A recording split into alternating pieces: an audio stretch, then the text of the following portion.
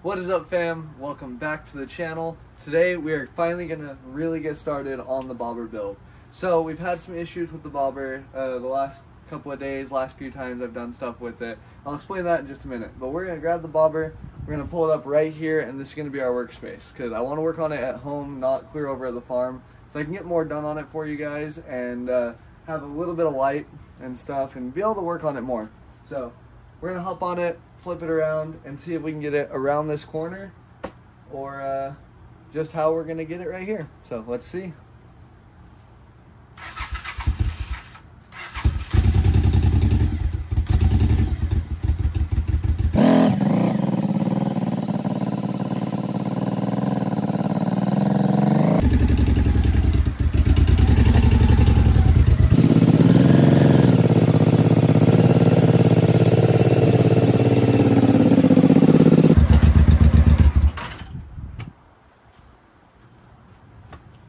I'm not gonna lie to you guys, I did not think I was gonna make that corner. I didn't think it was gonna make it around, but we did it. Sweet. So I'm gonna adjust the bike a little bit to tell you guys what happened. We're gonna try and get the bike on the center stand, which I don't know if I can do it alone. Woo! Didn't think I could. So me and Emma took the bike for a ride last week, and we went to go run some errands and just go for a ride on the bike. Everything was great. The thing ran perfect. Went and stopped by John's house. It was great. And then we got caught in the rain. So we were about 5 minutes from John's house to start sprinkling. So we mobbed back to John's house. Everything was fine. Parked the bike. It was running perfectly, mind you. Hopped off and hopped in the Corvette because I was at John's house. Went and finished our errands and everything. Well, the next day it had quit raining. Mind you, this bike has been outside for who knows how long. When I went to pick it up at the guy's house, covered in mildew. I mean, it wasn't a garage kept bike. So I went, stuck the key in, went to fire it up, nothing. The lights would come on the dash, and as soon as I hit the start button, it just click once and lose all power. So long story short, it ended up being a bad battery. Now I've never had a bad battery give me those symptoms, but it did. So yeah, I thought it was a starter solenoid, I thought it was a starter, tore the bike apart. I didn't want to get into wiring, and it was just giving me some really weird symptoms. But we got the bike to fire back up, put a new battery in it, everything is minty. So now we're gonna start the bobber build. So let me give you guys the vision and the idea. So what we're gonna do on this bike is we're gonna pull this sissy bar off, we're gonna pull the blinkers off, we're gonna pull the rear brake light assembly off, rear seat, and we're gonna get down and we're probably gonna chop up the factory fender and see what we can do. If not, we might be buying an aftermarket rear fender. We're gonna be pulling these shocks off and putting our own solid links in there to give it a hardtail conversion. We're gonna drop the whole bike down super low to the ground, get the tire super close to the rear fender, and probably raise the forks up a little bit to get us a little bit leveled out. We're gonna make some custom side panels for it. We're gonna pull these faded decals off, and we're going to wrap the front fender, the tank, the side panels, and the rear fender. Enough jibber jabber, let's get in there and start tearing it down.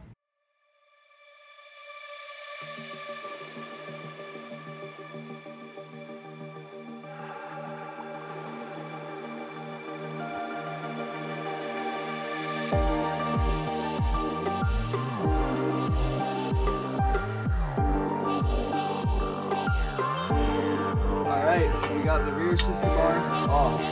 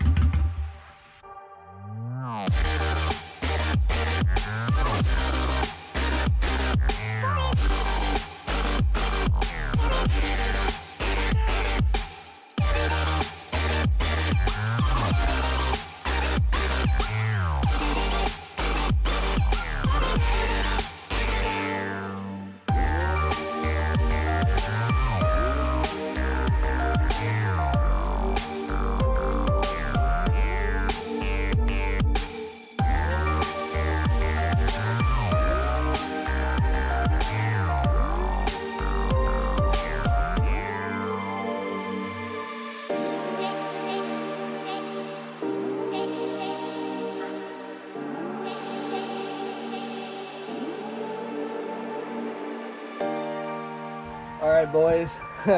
So I thought a lot about it, thought long and hard, and this is what I came up with. They do sell a strut that is 10 inches long to replace your shocks to do a hardtail conversion on these bikes. I don't have the money for it right now. They do sell shorter shocks to actually lower the ride height and keep shocks on the bike. They're pretty expensive. I don't have money for that. So here's what I came up with. 2 $7 Harbor Freight crescent wrenches. Hear me out, hear me out, hear me out. I know. But it's kind of like a bobber, like a rat rod, rat bobber, you know, budget, do it cheaply build. And so what I'm going to do is I'm going to weld a little bit on the inside of this because you can see it's a little loose. Weld maybe a washer in there or just weld it up and re-drill through it. Kind of get it nice and tight on that bushing. And then on the other side, I'm just going to close the clamp, drill a hole through it, and then I'm going to weld on the back of this right here. Weld it so that it stays closed and weld the jaws shut. And we got ourselves a strut right there. So I'm trying to decide right now. We're kind of at a turning point. Let me know in the comments what you think. I don't know if I should just go full send and hack the frame right here, make this bike so it will never be original again. Hack the frame and just go all out. Or if I maybe want to pull this helmet lock off, pull some stuff off, and you know, put another fender right here and mount it to these existing frame tails and try and incorporate them to where we can still unbolt everything. I'm keeping all the stock parts and be able to put it back, you know, how it was factory. So just in case the, you know, next owner wants to be able to put it back to factory or whatever. So let me know in the comments, tell me what you guys think. But yeah, so that's what I came up with. I'm honestly pretty proud of it. I think it's hilariously cool, but let me know what you think. So we're just gonna keep messing with this thing a little bit. I don't have my gas tank here for my welder. It's over at the farm.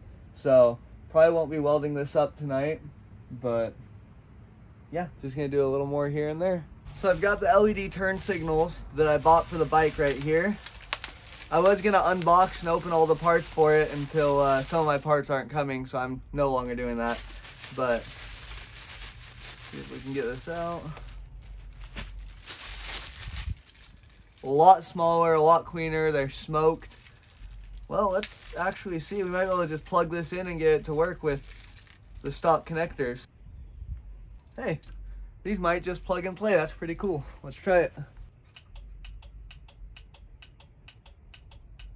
So we do have the fast flash, which I was worried about, but that's not terribly fast. I think I'm just gonna leave that. That's actually really nice. I'm just gonna leave that. We're gonna be able to just drill these out a little bit and use these as new blinker location. Before we end today's video, we're gonna drop the bike down and see just how low it's gonna sit.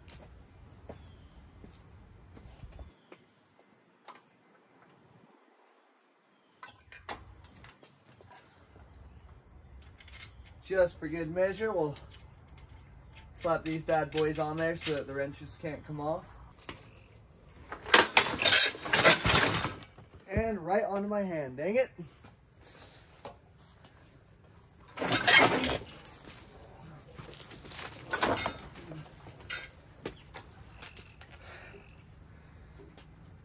Yeah, I should have just ended the video. Oh, man.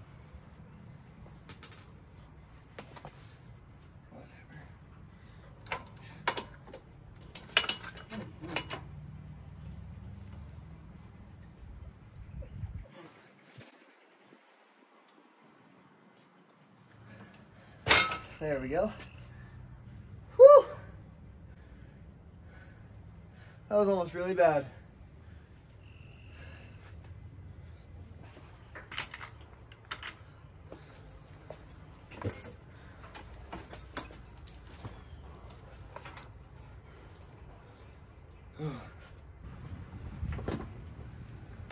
All that so I could sit on it.